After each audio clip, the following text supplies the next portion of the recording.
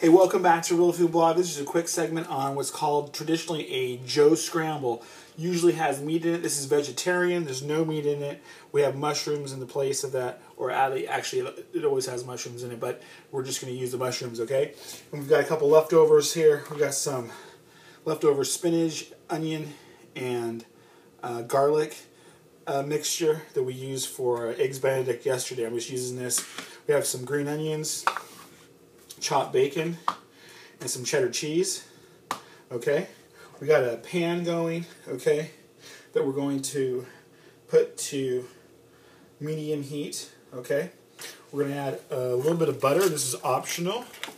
All right, and then we're going to add in some extra virgin olive oil. Okay, turn that heat up a little bit. I'm going to add the mushrooms in here. These are just about 5 or 6 cremini mushrooms. You could use button mushrooms. You can use anything, okay? You got. So we got those in the pan. We've got about 8 eggs here. We add a little bit of milk too, salt and pepper, okay? This is for the scramble. And once these mushrooms, okay, we're going to salt them, we're going to pepper them, okay, and then once they get going there, then we're going to add in the egg and everything else, and we'll show you that.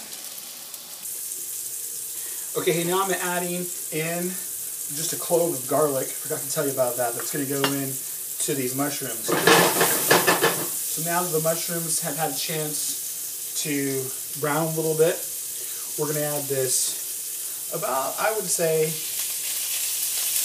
a half a cup of the spinach mixture. It has the onion, it has some garlic in it, it has some herbs in it. Okay. So we're going to add in the egg.